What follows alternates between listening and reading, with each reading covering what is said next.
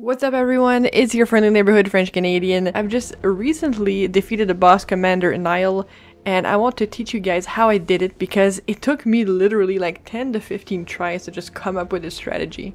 And it worked really well. I got him on the third try using exactly this. This fight is located in Castle Saul in the mountaintops of Giants. I'll put a picture of the map for you if you don't know where it is, if you're looking for it. He's actually guarding a second half of a secret medallion that will get you to another secret area and a secret boss fight. So first off, a pro tip, as you're going to a boss fight, if you're using a lift to go there, send the lift back down as you're going up. Now for the mixed potion, I use this. It gives me resistance, and it also gives me more health.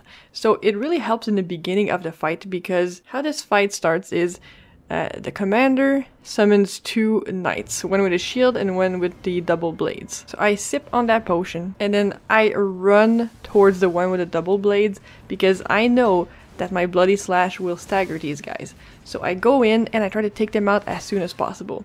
Be mindful that if you're close to the commander, he will hit you if you're fighting them.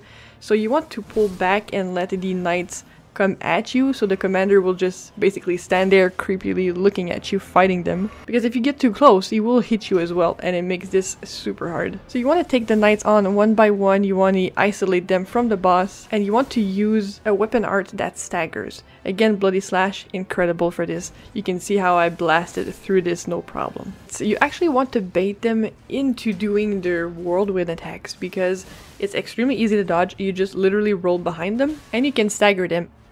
Now comes the second part, or the second phase, let's say, when you're just fighting him one-on-one. First, use the Mimic tier. Now my Mimic tier was level 1 here. Obviously a level 10 would be even better, but it actually helped me a lot. Because the difficulty of this boss comes from the fact that there's not a lot of openings or chances you get to retaliate. But I found all those openings to tell you guys when to hit and when not to hit. When he's charging up his lightning foot blade or whatever and he jumps up in the air, you want to roll behind him right as he's coming down. So you'll roll essentially behind him. And now right after he does this, he will thrust the spear polearm thing at you. So you cannot hit him right after you dodge that lightning hit. So you want to dodge a lightning hit, dodge the polearm to the left.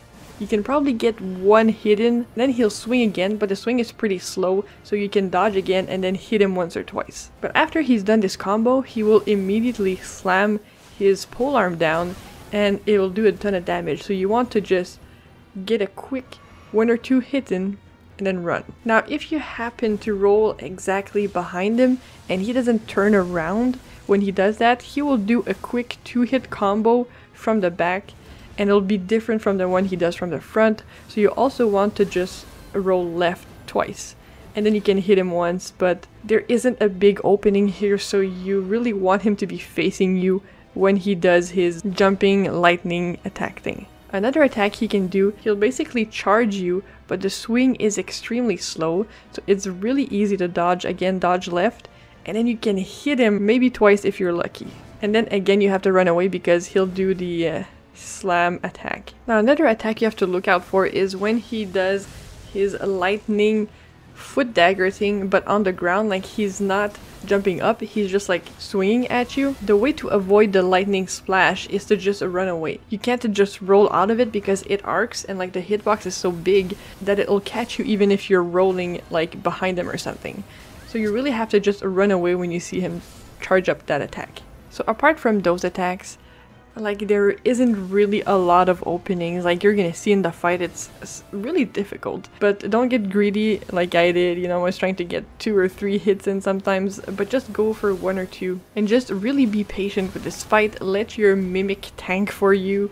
Hit with your Mimic, especially if you're using Bloodblade like I am. We got blood loss off on him a few times, and it seems there's one attack he does. I'm not sure if it's because we stunned him. He's just like kneeling and chilling there, but I don't think I heard the sound it makes when you stance break someone, so I'm not quite sure what happened. But be on the lookout that if he does this, you can get some really good hits in. Now there's also a 3-hit combo he does, so it'll be 2 slashes and one poke, but then immediately after it, he'll slam his staff down. So like, it looks like you have time to punish him, but you actually don't. So be on the lookout for that combo as well. You just want to dodge all of those. And the only other time I've noticed where you can actually do some damage to him is when he's slowly walking towards you, not doing anything. If you have something that's ranged, or if you can charge up a heavy attack, then do it. Because those are the rare times that you actually, you know, can get some damage off on him before he swings at you. So those are the tips I have for you guys for that fight.